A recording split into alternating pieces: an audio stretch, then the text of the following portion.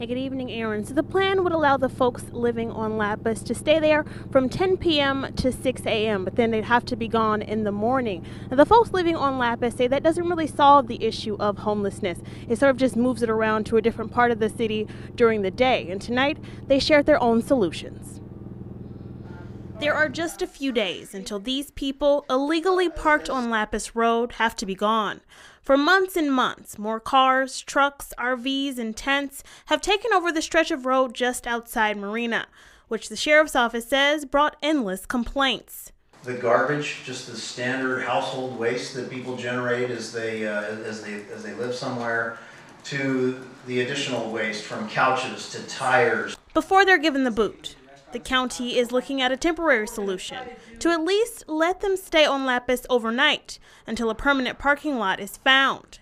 But the folks who call Lapis home say that's only half a solution because some of them don't have anywhere else to go. Saying that people need to leave during the daytime is basically just going to rid out half of the people.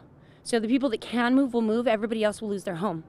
Amber Bivet gave testimony at a community meeting Monday that she and others have been working with the county to clean up what's now become their home. We got a dump team going, we're getting a laundry team going, we're doing ride shares to the bathrooms until we can get porta potties. Another woman says she's on the run from an abusive boyfriend, but wanted to share her story with us because for her, a home on Lapis means she's finally safe. I've been parked with her and her uncle and her cousin and all of them for 5 days. Best 5 nights sleep I've had. I have not slept that good in a year. They're asking the county to let them turn Lapis around because their livelihood depends on it. The only reason why nobody's been doing it before is because nobody's been pushed to do it. Give us 60 days, and if we don't do it, fine, kick us all out. But we are going to do it because we're the ones fighting for our lives.